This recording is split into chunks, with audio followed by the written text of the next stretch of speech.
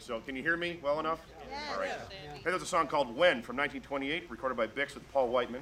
And we're going to be playing all Bix music, some Wolverine, some Gold Kid maybe. And hope you enjoy that kind of thing. That's why you're here, I hope. All right. On the tenor saxophone, this is Natalie Sharf. Good. Yeah. And we heard some alto and clarinet from John Otto. Yeah. And piano, the 66 key piano, that's Jeff Barnhart. A little banjo solo from C.J. Muller. We're going to play a thing from the Wolverines days back in 1924 called Oh Baby, Don't Say No, Say Maybe. Maybe. Yes. That's Steve Trainer's favorite too.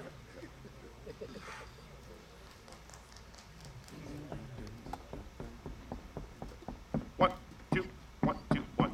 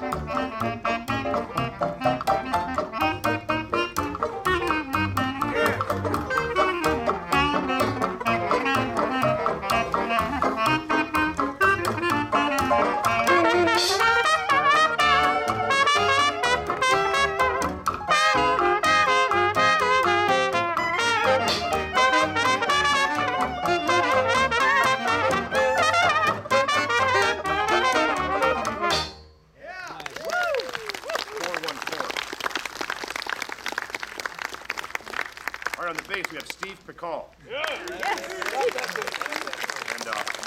hometown hero Josh Duffee at the drums. It's, 414. 414. We're going to play something recorded by Bix with Frank Trumbauer's orchestra back in 1928. It's kind of a vapid pop song, but they did something really beautiful with it, and we're going to play our version of a thing called Lila. And we'll have TJ play some plectrum guitar. Yeah. He brought it, we're going to use it. All right, you guys are on top. Just you and also. Okay. Nothing to it.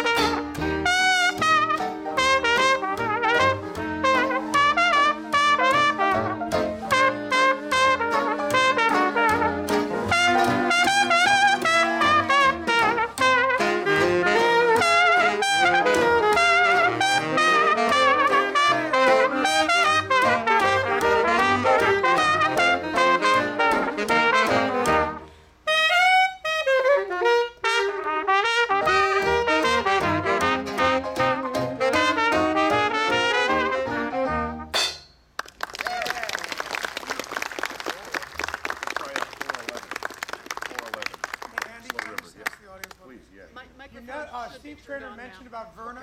If any of you can take a short video with your phones, and then you can get them to us, we can get them to her so she can see a little bit of this. I think that would mean a lot to her. So if anybody's managing to do that, or anybody's filming, that'd be great. Thank you. 4-1. 4-1-1.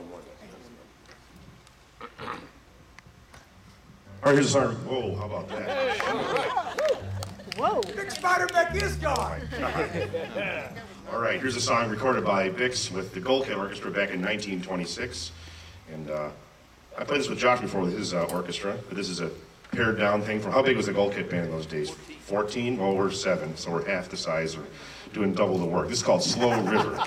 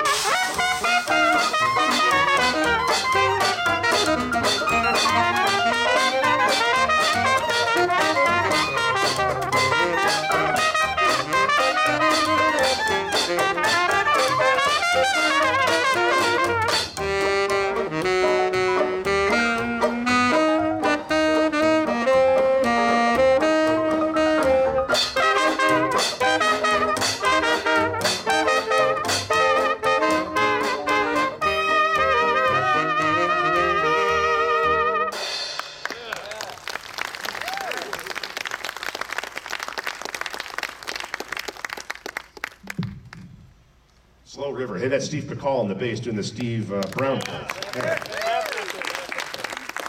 Okay. Let's do something that was recorded by Bix and his gang, 369.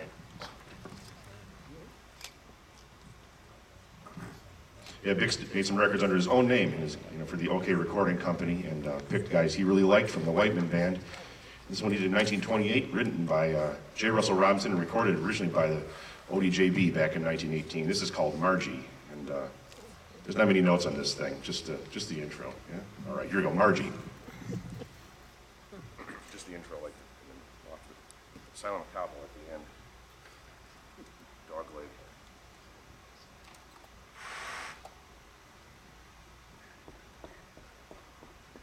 One, two.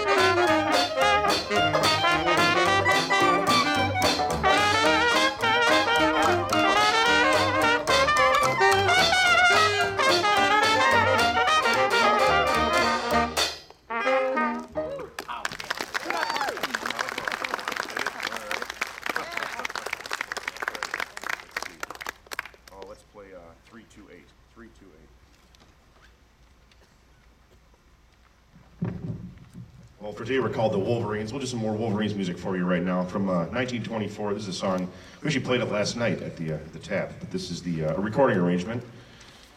And, I think arranged by Bix himself, more or less. They used to do what he called the huddle method, which is Bix didn't really write music out. What he did is he'd run the piano and he'd say, you play that note, you play that note, and then just memorize that. And that's how he wrote charts. This is a thing called Susie, and we're going to feature a little bit of tenor saxophone work by Natalie Sharf. Here we go. So let's go 1, 2, 1, 3, down, 1, 2, 1, down, down, down, down, down. Straight. Yeah.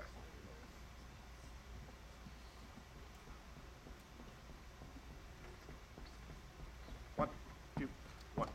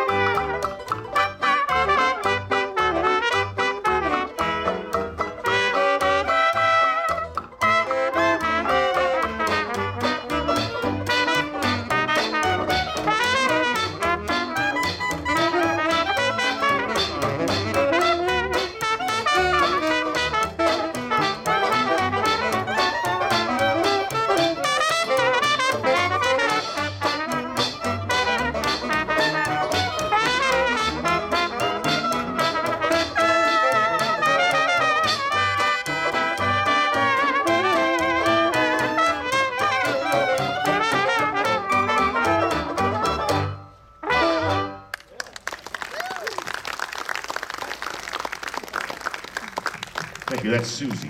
All right. Would you guys mind doing one just for fun? Sure. Let's do 279. 279. I'd like to feature our fine reed section on this next one, and I'll take a little bit of a break. All three of us playing the Cellar Boys. You'll see us a little later on tonight at the casino. This is John Otto on clarinet, as you know. And you just heard Natalie Sharf on tenor saxophone. This is a thing that Bix recorded with Frank Trumbar back in 1929, a bit of an obscurity. And I always like this song. This is called Wait Till You See My Cherie. Take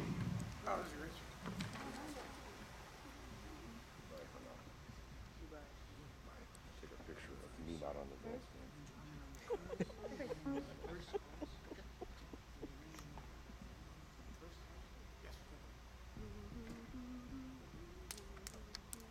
Right there. 1, 2, 1, 2, 3.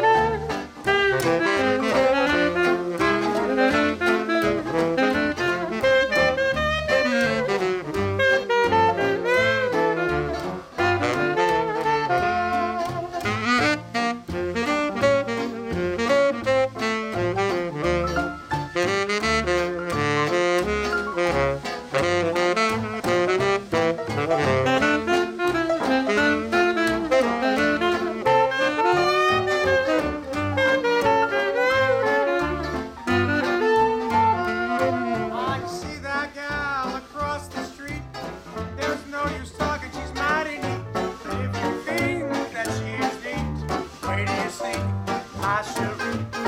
There's a doll right over there. I mean the one with the baby's hair. But if you like the baby's hair, wait till you see Cherie. Everyone, everywhere seems to envy me. Eyes of golden hair. Wait till you see my Cherie. Where she been, and I agree. We are both fond of a family. We will raise a family. Where do you see Cherie?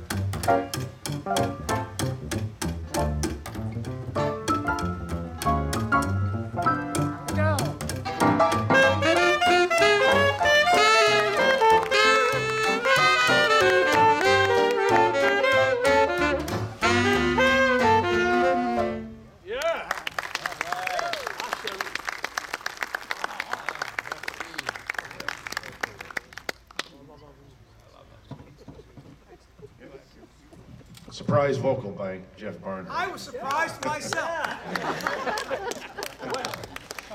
Okay, let's do a 338. 338. Lonely melody like the record. By the way, I didn't have time to bring some drum parts, so Josh is doing it off the cuff. Thanks, Josh. He knows all the records anyway. So. Oh, yeah, backwards and forwards. We're going to play something that is really reduced. This is from the Paul Whiteman Orchestra. They had, what, 30 people?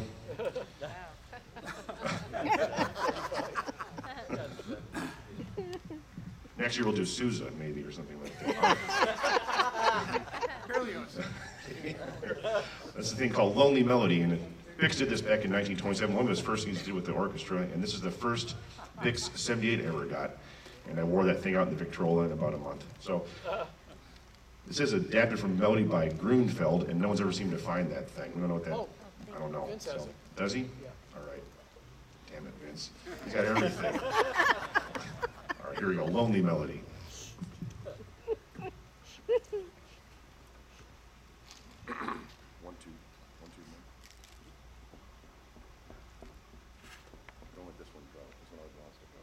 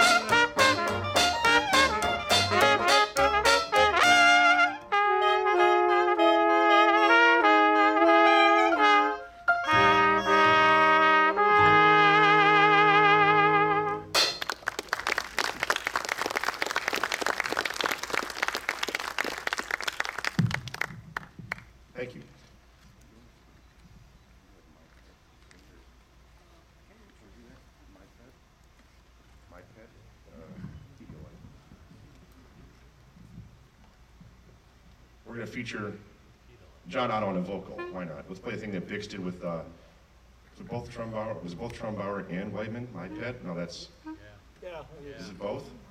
Or is it, I don't know. We'll play My Pet in the key of E flat, is that all right? That sounds good. I'll get through that. Whatever. All right, here we go, My Pet. Let me do a mic check. Oh yeah, it's loud. Watch it. I check.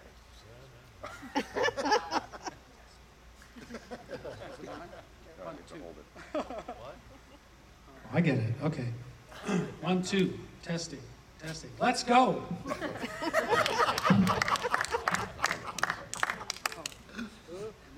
a fancy switch.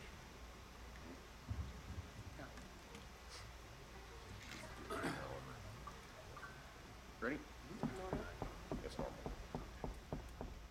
3 down. 1, 2, 1, 2, 3.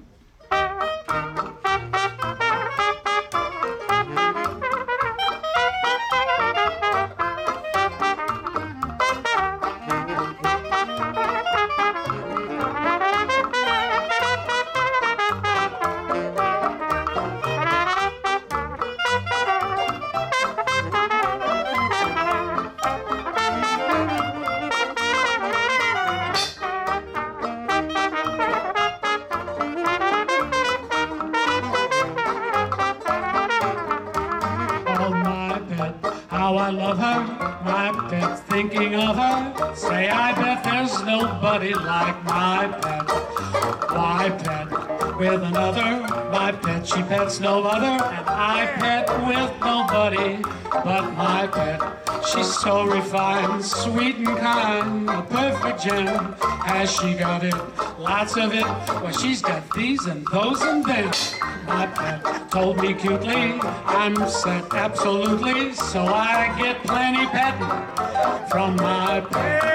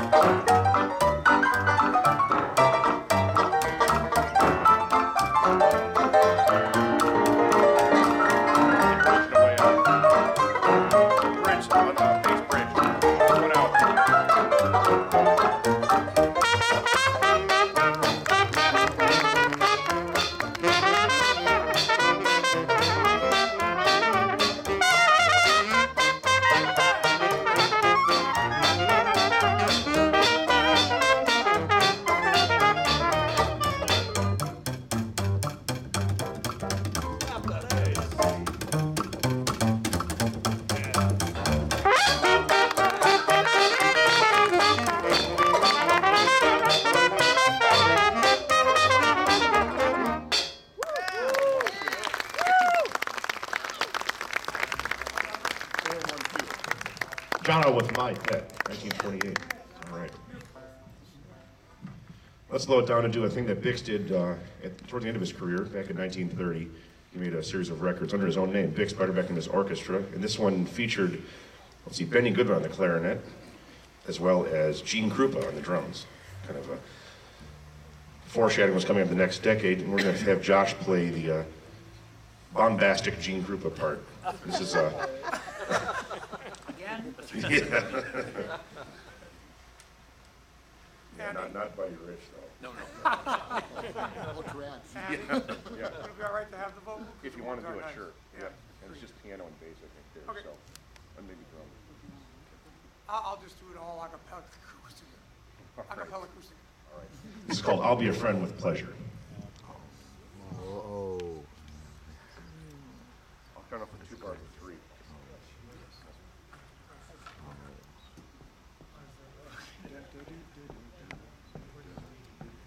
One, two, three. 1, 2, 3.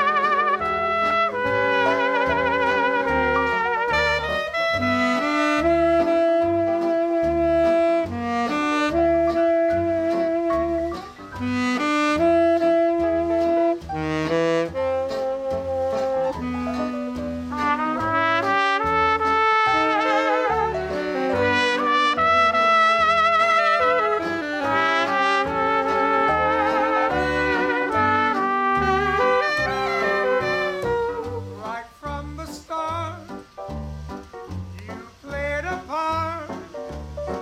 I gave my heart with pleasure. Your fond caress brought happiness. I'll answer yes with pleasure. Sunset till dawn. Though you are gone, dreams linger on our treasure. If you contend, this is the end. I'll be her friend with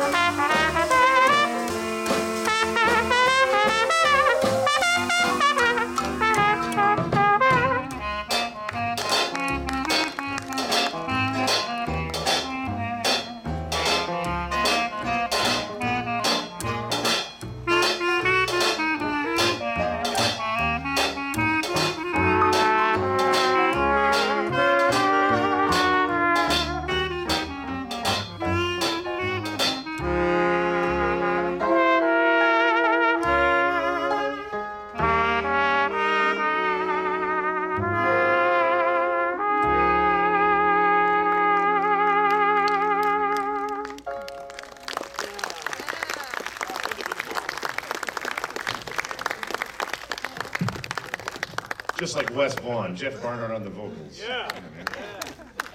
You get that table on every gig. That's pretty cool. A workstation. I'm gonna take it with me. That's the biggest trap table. 359.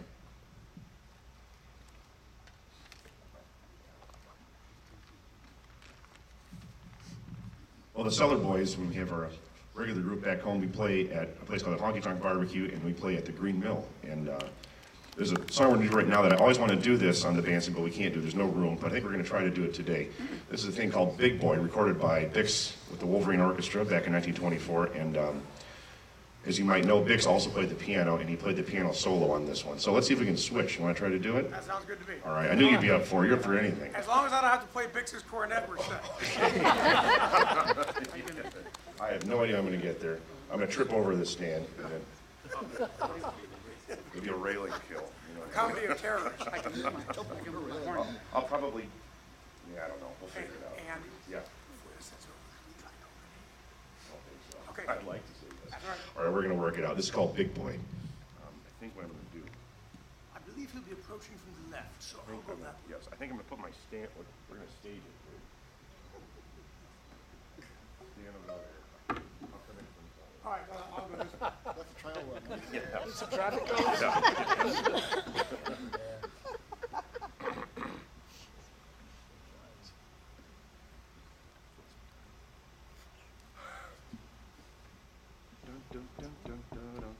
One, two, one, two, one.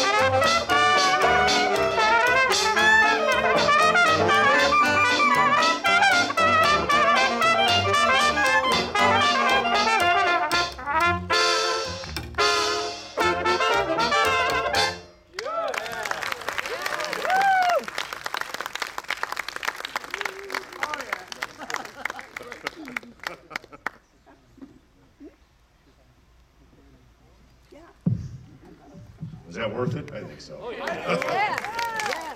You better be careful, they might think this is Bix's piano and keep it in the museum. Okay.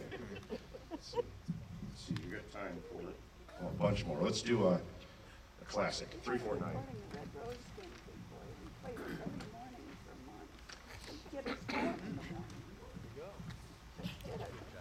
All right, here's one that you've all heard many times, Singing the Blues. It's the recording arrangement from 1927, and Frank Trumbauer's orchestra had Bix on the cornet, of course. It had Jimmy Dorsey on the clarinet, and Trumbauer on the C melody saxophone.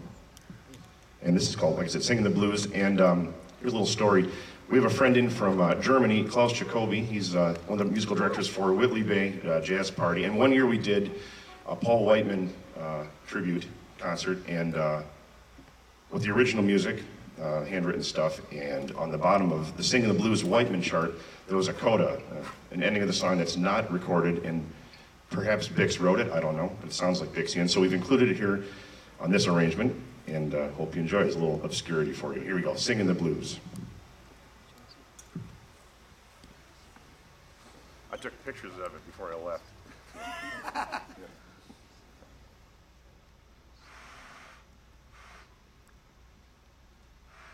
Ready? Get that right in there. Yeah. Or something like it. I'll take a bite of it.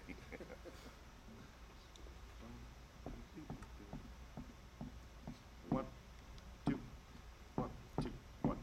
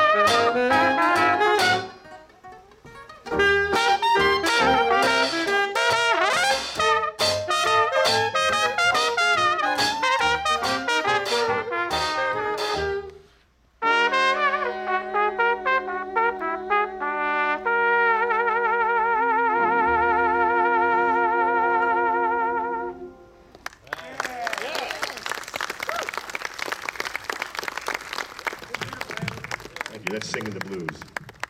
Let's play a couple more. Let's see. Oh, what a great set. We've got more picks, and we can even play in an hour. So let's see. Let's play another Wolverines thing for you. 3-3-1. This is I think one of the best Wolverine sides they made, and arranged by Bix, of course, I think. And this was transcribed for us by David Boatinghouse. Is David here right now, or not? No. We can screw it up. It was written by Chicago band leader Ted Fiorito, and not too many bands recorded this. I'm not sure why they caught on to this song, but I'm glad they did. This is called I Need Some Pettin'.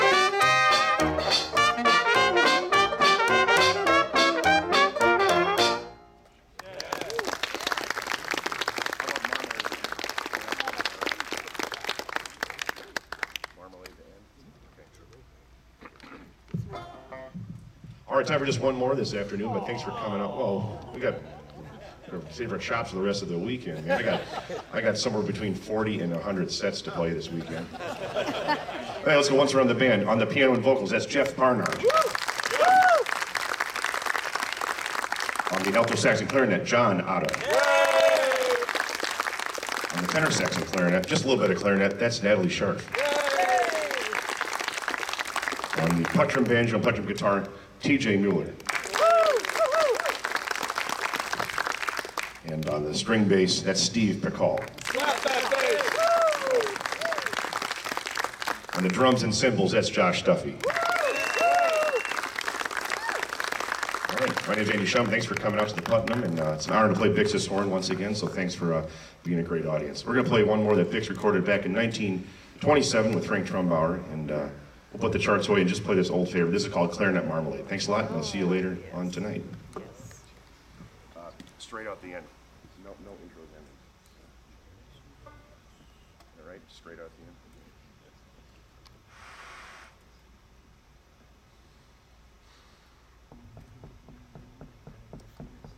One, two, one.